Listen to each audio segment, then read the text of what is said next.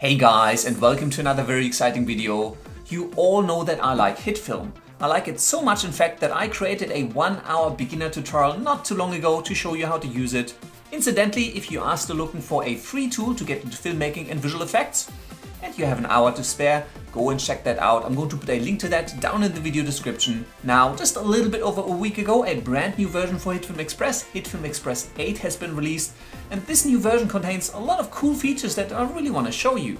On top of that, you can now purchase new add-on packs to add effects and features to HitFilm Express that used to be limited to the Pro Edition.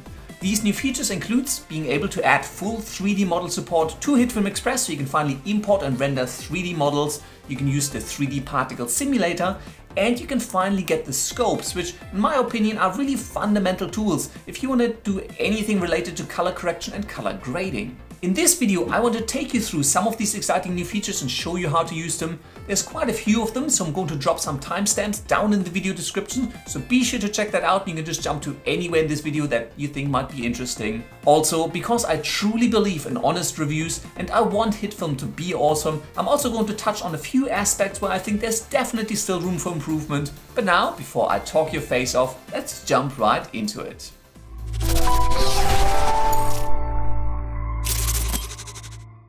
Welcome to the wonderful world of HitFilm Express. I've got version 8 opened here, and as always, on the homepage over on the right hand side you'll find the latest tutorials. Right now everything is very Avengers inspired, and I'm still featured on here.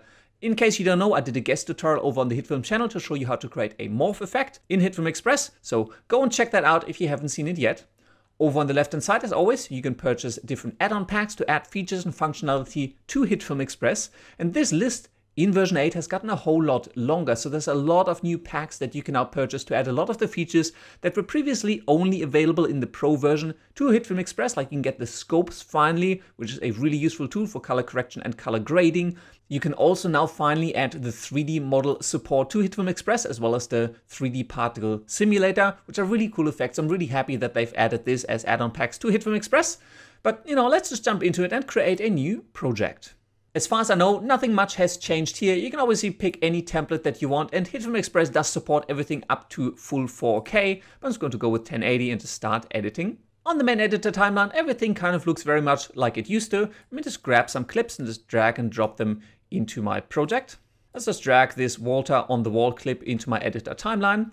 Let me just zoom in a little bit. And this is the small clip where I've kind of tracked a water UI into the side of the building. And the first cool new feature that I want to show you is that you can now create and animate text directly in your editor timeline. So you no longer need to create composite shots. However, instead of creating a new layer for your text, you actually apply the text via an effect. So in the effects panel, you can now search for the text effect, drag and drop that onto this layer. You now have this little piece of text here, and you can click and drag. So let's just move this text maybe right about here. In the controls panel over on the left hand side, let me just make this a bit bigger, expand that, and then under the text property over on the right hand side, you've got this little character icon. So you can just click on that to pop open the text editor. Then type in whatever text you want. Let's hit OK. Let's reposition our text. Maybe I'll just kind of place it right underneath this UI interface. Under the format option for the text, let's pop this open. You can obviously change your font to anything you want. Maybe I'll make this bold as well. You can change the color, opacity, font size. I want this a little bit bigger. So let's just kind of place this right there. So it's nice and obvious. And there's a whole bunch of other options that you can change. You can change the blend mode as well. And you can control the amount of motion blur. So now if I rewind and play this back, I've got text over my video directly in my editor timeline. Cool thing is, I can animate the text right in my editor timeline. So let's say I want this text to appear right about there, and I want it to be sliding in from the left-hand side. So in my controls, let's just come up. Let's pop open this transform tab in my text effect, and let's set a keyframe for this position or offset. Let's move back just a few frames to maybe around about here, and let's just move this text over to the left-hand side. I'm going to move it quite a bit off screen because I want it to come in with quite a bit of power. Let's rewind and play this back. Cool, and so now I've got the text animating and shooting in from the side. You can also see, and this is really cool, that HitFilm Express does apply motion blur to moving elements in your editor timeline. And if I select the clip itself, come into the controls, go all the way to the top. Under Clip Properties, and I also have the option to enable motion blur on the clip itself. So if I was to move this clip around, like animate it to come in and out or rotate or do whatever, I can now enable motion blur. This is an option that wasn't previously available. So you now can just enable that in your editor timeline and you no longer have to create composite shots. The next cool feature, and this does feel like a very natural extension of allowing more control in your editor timeline, is to bring the animation editor up into the editor timeline as well. So you can now access this animation editor by coming up into the Controls tab on the left-hand side. And on the right-hand side of this little pin icon here, you'll find this Display Timeline button. If you click that, it's going to split this panel. I'm going to move this over a little bit. And this is the animation editor. And in here, let me zoom in just a little bit. You can see and animate all of the keyframes for any effects or text or movements you have on your editor timeline. This is really useful. So you kind of, tweak things, make them slower, faster. Select these two, right click and change the temporal interpolation over to smooth. So it kind of eases in and eases out. Let's just rewind and play this back. Cool, that's looking really nice. On top of that, obviously, being the animation editor, you also have this value graph in here, so you can really tweak and fine-tune all of your keyframes and your animation directly in the editor timeline. Let me close this panel again and bring this over to the left-hand side to make some space. The next new feature, and I feel this was kind of missing from HitFilm Express, if you come up into your Workspaces tab, you now have a new layout panel. Let's enable this layout panel. I'm actually going to float this because otherwise it's going to take up just a little bit too much space for me. You now have a dedicated layout panel to align and arrange objects on your scene. So this makes it really nice and easy to organize your videos. I am quickly going to drop another clip into my timeline. Let me just scale this down a little bit. And let's say I wanted to create like a picture-in-picture effect. So I can, drag this around and place this down here on the bottom left-hand side. But now with this element selected, I can easily align it to the right side, to the left side. I can center it, move it up and down. And if I had multiple elements, I can select all of them and then use these distribute objects buttons to essentially arrange them horizontally or vertically and kind of just line them up really nicely. You can also choose to align your items either to the timeline, which is what I'm doing right now, or just to the selection. So you've got quite a lot of control in it. The layout panel just makes life easy and just placing things exactly where you want them to be. Let's close this panel out again. And you've seen me create this little picture-in-picture effect just by making this layer a little bit smaller and placing it where I want to be. And obviously that's one option, but I'm actually going to select this layer again, come into the controls and right click on the transform and simply select reset to reset this layer. And there's actually effect to create exactly what we want. Let's come into the effects tab and the picture-in-picture effect, not surprisingly, is called pip for picture-in-picture. Let's drag and drop that onto the layer that we want to be embedded as the nested image. And there you go. You now have one video inserted into another. You can also open up the effect settings and change the position. Maybe I want it to be top right. And maybe I want to give it just a little bit more margin so it pushes into the screen just a little bit more. And let's rewind and play this back. Cool. That was nice and easy. Let's talk about some of the new features that you have available when you're working with composite shots. Let me select the shot at the top. Right click and let's select to make composite shot. I'm just gonna hit OK. Don't need to be too specific here. So here we are in the base footage. Let's say I just wanted to apply a little bit of a mask and cut out an area to apply an effect to. So let me just duplicate this layer with Ctrl and D, grab the pen tool. Let's just draw a little mask. Obviously, I'm not going to track it. It's kind of a bit too much work for just showing off some new features. So let's say I've applied this little mask here, if I disable the base footage. So I've kind of just got this cut out and the masking features have been enhanced quite a bit. It's a whole lot easier now to modify your masks. You can now also click and drag to marquee select a whole bunch of points and modify them all together. So masking in general has just gotten a whole lot nicer in the latest version of HitFilm Express. As I already mentioned, a whole bunch of existing effects have now gotten really nice UI controls as well. For example, the polar warp. Let's just apply that to the layer. And if I zoom out and actually select my selection tool, you can see I've got these really cool UI controls. And this allows me to tweak my effect without having to kind of dig in here and change those properties. So a lot of effects in HitFilm Express now have these really nice UI controls that are displayed right in your preview window. So you can control these effects a whole lot easier. So let's just let that go. Maybe we'll enable the base footage again. Obviously, it's like a really wonky effect. Probably not really what I would have been after, but I just wanted to show you some of the cool stuff that you can now do inside composite shots. Finally, the last feature I want to show you touches on one of my sore points with HitFilm, and that is performance. Let's return to the editor timeline. Let me rewind and play this back, and you can already see as I'm dragging through this timeline, this is actually quite slow. If I'm now playing this back by hitting space, this does play back in less than real time, so it's not really impressively performant. And just as a note, my computer is quite a beast. I've got 64 gigs of RAM, a 20-core CPU, and two 1080 GTX graphics cards, so I'm pretty sure it's not my hardware. And just for comparison, here's the exact same setup with an animated text element and a picture-in-picture effect in Premiere Pro, and that is nice and zippy at full resolution. Here's the same setup in DaVinci Resolve, and again, absolutely no problem, it just flies right through.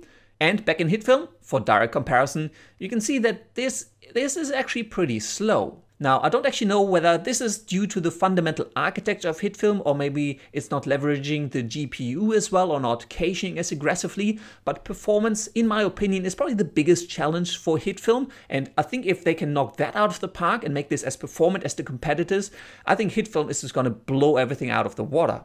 However, that said, I have the feeling the team is quite aware that that is kind of a sore point for a lot of users. So in version 8, what they have added to HitFilm Express, you can come up to the options in your viewer, and you can now change the playback quality, playback resolution, paused quality, and paused resolution. And this allows you to kind of make HitFilm more performant. So I can change my playback quality from final over to fastest.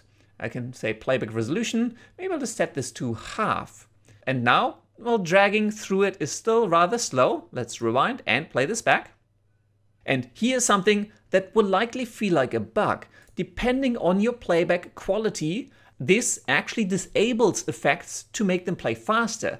So by setting this to fastest, when I play this back, this pip effect is disabled. So I just get the full overlay.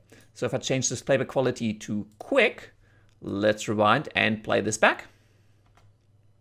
That actually retains the effect. Now, it's not full speed either, and this is kind of where I think there just is more potential for HitFilm to be faster because it works so much better in some of the competitor products.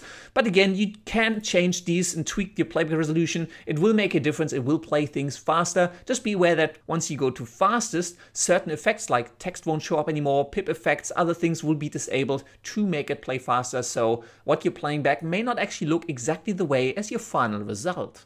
Finally, since we're already on the topic of, I don't want to call it criticism, I like to consider it constructive feedback, because I actually really like HitFilm. I love the concept of, having both my editing and my effects in the same package. I like the team, I like the community, and I want this program to be awesome. There are a few other things that I think could really make the experience so much nicer. The first, and probably the most notable one, is that all of the interface elements in general are actually really big, and I understand that principle, especially if you want to address the more entry-level hobbyist, people getting into filmmaking visual effects. HitFilm is really nice and easy to use. It's really easy to find things on the interface. However, it means that often, options and buttons are hidden inside other options just because there isn't enough space on the interface to really reveal all of the things that you want to see. So you kind of often have to, scrub down somewhere because the text elements are quite big. All of the buttons are quite big. It's quite spaced out, so it feels nice and spacious. But in order to accessing all of the things that you may need, especially when you're working with composite shots, it can be a little bit tricky to manage all of the buttons and find all of the things you're looking for, just because all of the UI elements are just a little bit on the bigger side. Caching, I feel, could also happen much more just as a background process in general, so I don't have to actively say preview this section to get it cached out, but just as I'm working through my composite shot, all of the layers could just be cached in the background, especially when you're building a pretty complex composite shot that can get quite slow unless you're previewing a section specifically, but it is a bit cumbersome. After Effects, Premiere Pro, they just do it in the background for you, and I'd rather just give us some extra hard drive space than feel like my workflow is being slowed down. The last two things, while working in a composite shot, one thing I would really love to just have available to me as a feature would be something like expressions, where I can link parameters of different effects together to build much more complex effects. Right now, that isn't available in HitFilm Express at all, but I've gotten so used to it from Adobe After Effects, and there's just this potential to unlock a huge amount of functionality, a huge amount of things that you can do. So I can link, a range parameter from one effect to the intensity of timing of something else going on, and you can build some really cool stuff just by linking a few things together. the last one, and I have mentioned that I think in a review for HitFilm Pro 3, like a long time ago, I would really love to be able to select multiple clips on my timeline and at the same time right click them and convert them to a composite shot and have all of those layers placed inside that composite shot at once. Right now, you can only convert individual clips to composite shots and then you have to add the other ones back in. So an option to just select multiple things on my editor timeline, just everything, just go right click, convert to composite shot. That would be absolutely amazing, just because it's something that I do so much, and I don't know whether other people do as well, but there's just little things, little tweaks here and there that I think could you know, make life so much easier. But all of that being said, I really like where HitFilm is going. It's still a pretty new product. HitFilm Express is absolutely amazing. If you want to get into filmmaking, visual effects, and you need a free tool to do all of that, it's right there. You can download it and just start using it. You can do some awesome stuff in it.